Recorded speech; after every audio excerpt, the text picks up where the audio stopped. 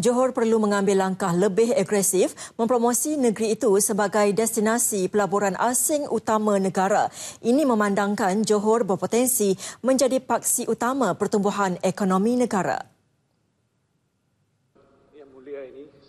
Adun Gambir Tan Sri Muhyiddin Yassin mencadangkan agar kerajaan negeri menubuhkan Majlis Ekonomi Johor yang dianggotai pakar-pakar ekonomi dan pemain industri dalam pelbagai sektor.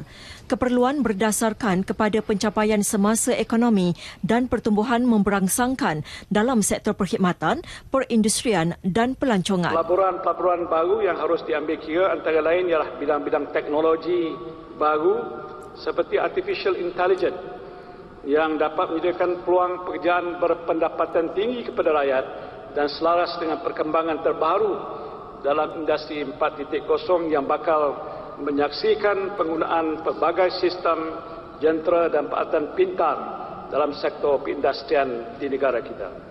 Tan Sri Muhyiddin yang juga Menteri Dalam Negeri berkata demikian ketika membahaskan Belanjawan Johor 2019 dalam sidang DUN.